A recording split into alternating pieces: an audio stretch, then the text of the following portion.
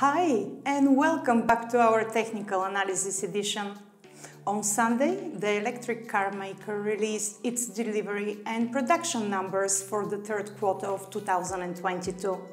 The company said it produced over 365,000 vehicles and made more than 343,000 deliveries. That was a significant rebound from the second quarter, when it reported nearly 259,000 vehicles built and 255,000 deliveries. However, the vehicles in transit resulted in a miss on expectations. Otherwise, with them, the company would have hit the high end of expectations.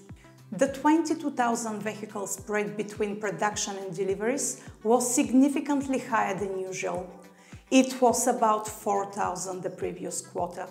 Such a large spread could potentially signal that production is outpacing demand. However, the company said the reason was because of a logistical crunch at the end of the quarter. Wall Street surged on Monday, but shares of Tesla traded deeply in the red, falling more than 8% and bringing the price at its lowest level since July 2020. The current price levels are 41% below the November 2021 peak, showing that the stock is clearly in a bear market. Tesla will release earnings in 2 weeks on 19th of October, which will give more clues on how margins are faring in the current inflationary environment. Monday's reaction shows investors were concerned about the logistics constraints, potentially falling demand, and likely margins compressions. After reaching a split-adjusted high of $414 in November 2021, the price has been constantly posting lower lows and lower highs. The weekly RSI indicator broke below its bull market support, also confirming the prior uptrend is over.